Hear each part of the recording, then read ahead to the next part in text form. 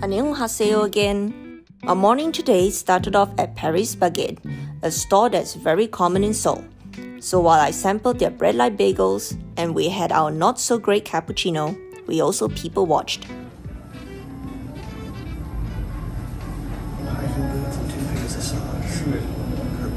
She's not wearing pants, she's wearing shorts. 2 pairs of socks. They were walking faster than we were walking yesterday. And then after that, we're going to turn left. Oh no, they're not.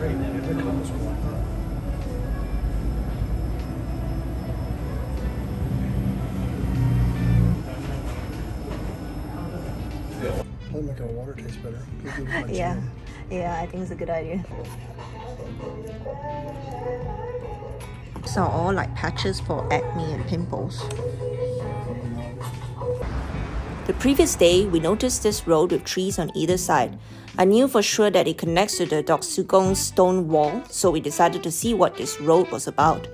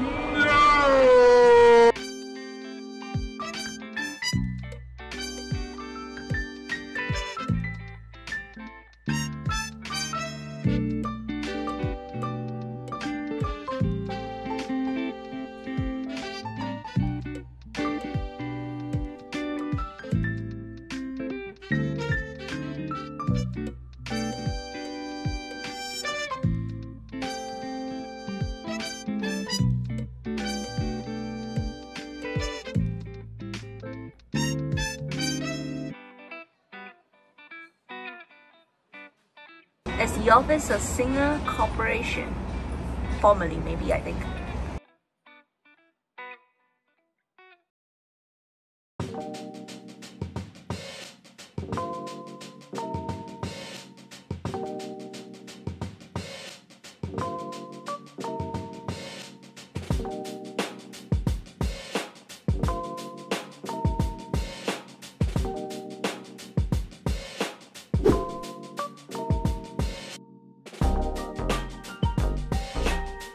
This was a very pretty area, and apparently more romantic at night when the lights by the wall comes on. There are a number of K-dramas that have been filmed at this location itself. Remember that show Run On? And then that guy was a runner and she was a translator?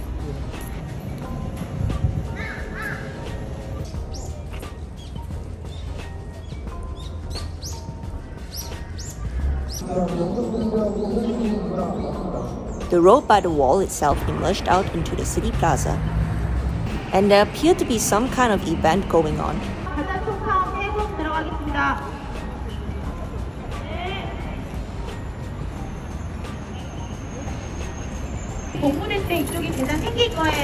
We didn't understand Korean, but judging from the music that was blaring across the speakers, it appeared to be something political.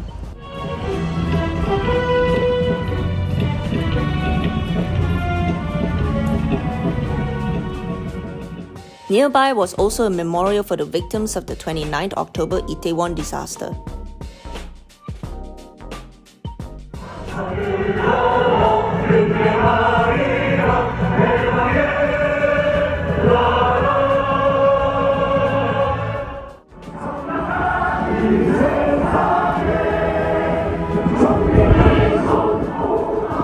Eventually, we made our way to Cheonggyecheon, which was a restored stream that almost ran dry during Seoul's post-war economic development.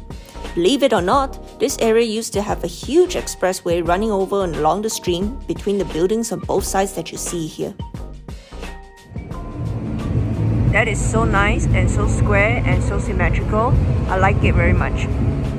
As you can imagine, the restoration process, which involved demolishing the expressway itself and pumping water into the original stream, was no small feat, not to mention the amount of controversy it attracted due to it being costly financially but also socially. Well, we're here today, might as well enjoy it.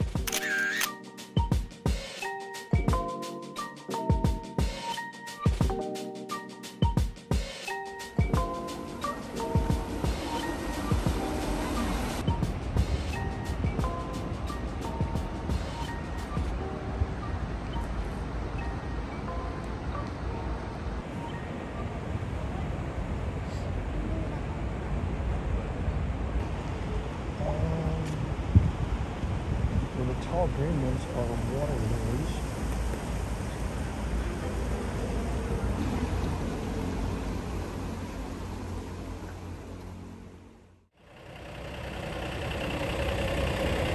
It's a police bus.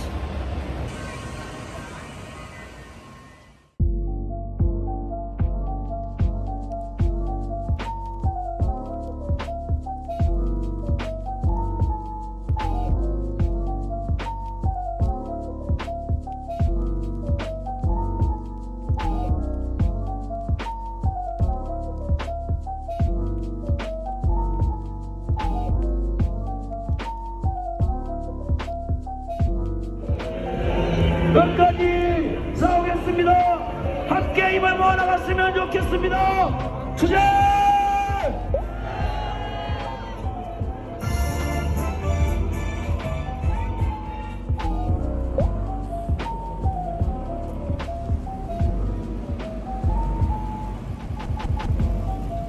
Eventually, we made our way towards a restaurant selling Jokbal, a Korean version of pork trotters.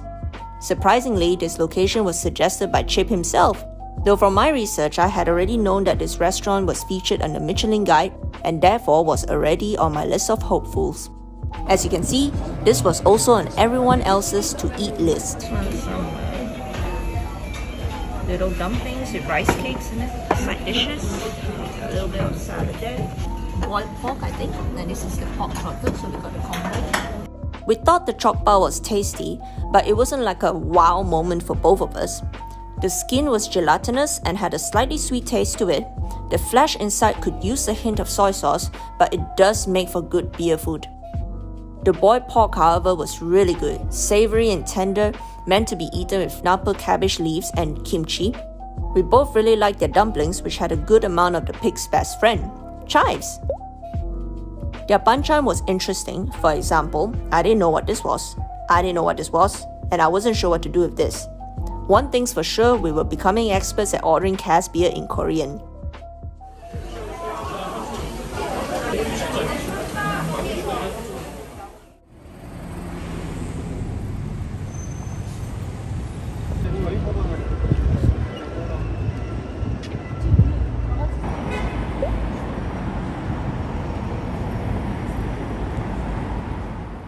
Later that day, I tried convincing Oppa to take a public bus for the first time in his life. Well, it turned out to be a little bit of a traumatic experience. The very first bus we opted to ride was to Namdaemun Market from the Seoul station. The first question the bus driver asked us in English was, "Where are you going?" And after he found out we were headed to Namdaemun, he started talking in a very animated way to us in Korean, thinking that I was Korean. Finding out that I wasn't Korean still didn't make it any easier. He motioned for both of us to get in the bus, since he had to get the bus moving anyway. He obviously was still trying to tell us something. I managed to get my Papago app going against the flurry of Korean words, which resulted in this. Along with his enthusiastic body language, it was obvious that there was something going on in the city that was affecting his bus route. A kind Samaritan in the bus from New Zealand, who could understand Korean, went up to the bus driver to get clarity, and he explained to us that the normal bus route will not go through Namdaemun, since there is a demonstration going on with the Labour Party. Remember those parked police buses? Remember the enthusiastic patriotic singing near Cheonggyecheon? Yeah, we forgot. In hindsight, it was actually quite funny to recall how this happened. Throughout the ride, the bus driver continued talking animatedly in Korean, mainly in monologue to himself, and one Korean ajumma in the bus eventually said, "네, 감사합니다," perhaps to indicate on behalf of the whole busload of passengers that everybody understood. Anyway, the bus driver eventually dropped all of us off right in front of Seoul Square. And this was the lively scene from here on. 오늘은 세계 모든 나라가 축제하는 만국 공통의 국제 운동들입니다. That must be what's happening this morning as well.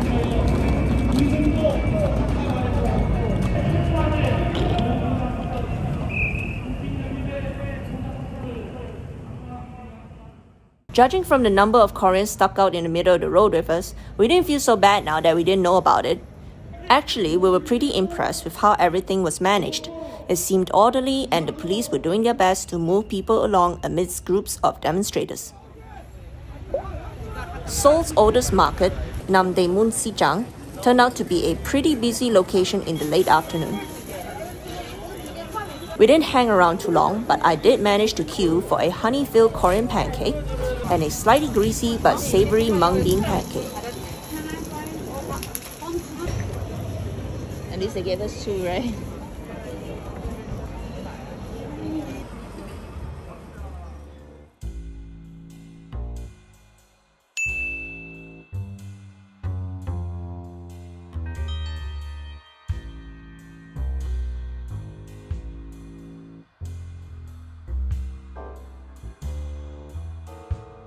Next stop is Namdaemun Tower, also known as Seoul Tower.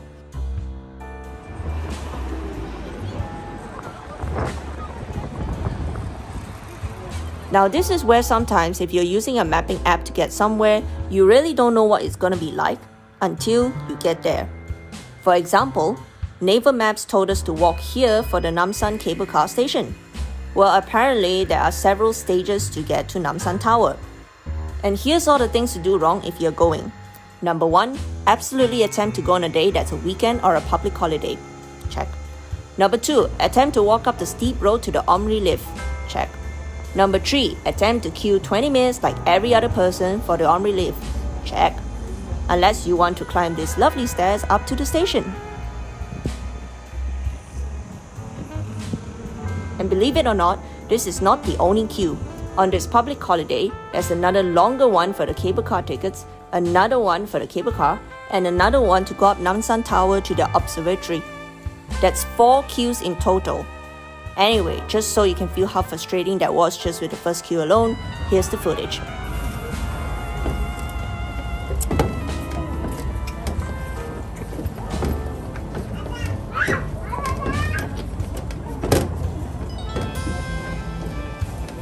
올라갑니다.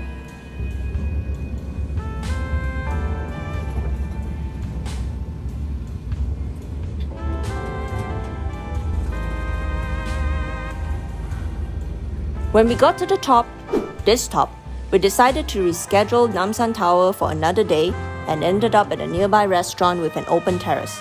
You know, cause Koreans don't run their air conditioning during this cool month. Here we are at a nearby restaurant because that line was just too freaking long. And I know this will probably sound sacrilegious, but our first Seollongtang at a place not known to sell Seollongtang actually turned out to be the best Seollongtang we've tasted in our week here in Seoul.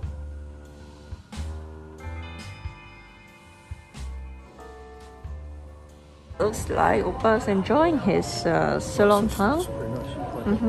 It's comfort food, isn't it? Yeah, it needs more salt. I'm pretty sure it's going to give me diabetes, but...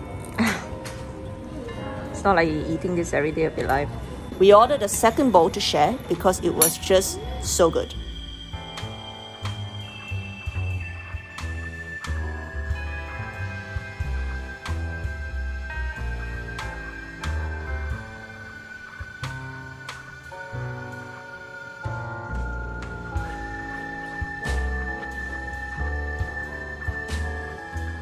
Well. It's interesting.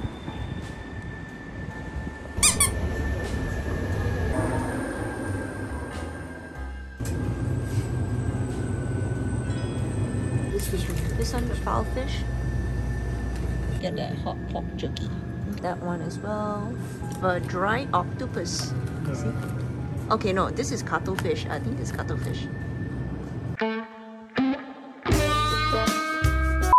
Maybe what they mean to say is prawn, not spawn.